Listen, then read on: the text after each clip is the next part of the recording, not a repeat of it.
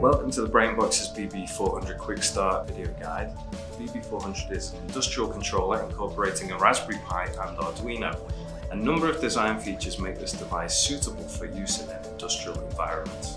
In the following videos, we'll show you how to power on, connect to your network, and configure the web interface included on the device. In the box, you'll find our product summary guide, a quick start guide, the BB-400 Neuron Edge controller, and a Wi-Fi antenna. The BB-400 can be connected to over a wired Ethernet network by plugging into the uplink port and also through its Wi-Fi. The Wi-Fi antenna screws onto the main status panel. The antenna is detachable, allowing for an extension cable when routing Wi-Fi out of the cabinet. If you wish to use the internal real-time clock, you must first separate the shell from the device. Using a flathead screwdriver, press down on these clips and slide the shell away. You can find the battery port at the bottom left of the motherboard on the same side as the two blue supercapacitors. In the event of a power loss, these capacitors act as a mini UPS power supply. It is strongly advised that you wait at least 5 minutes after shutdown of the device before opening the case, as the capacitors discharge.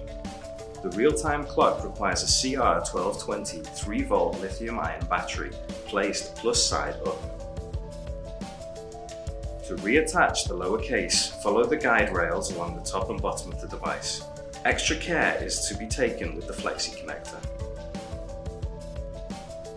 To connect the BB-400, we will be using the Brainboxes PW400 power supply, including plug converters for the UK, EU, US and Australia power sources. If you're using your own power supply, it must be a DC source between 5 and 30 volts and conform to the power requirements of the BB-400, which can be found on the side of the device. The power terminal block detaches from the device for easy installation. Using a flathead screwdriver again, screw the negative ferrule into the slot marked 1 and the positive ferrule into 2, locking the power cable in place. Other power configurations can be found in your quick start guide. Once your power supply is on, the device's DIOs and power state will illuminate. Once the power state is switched from pre-charge to running, you're ready to go.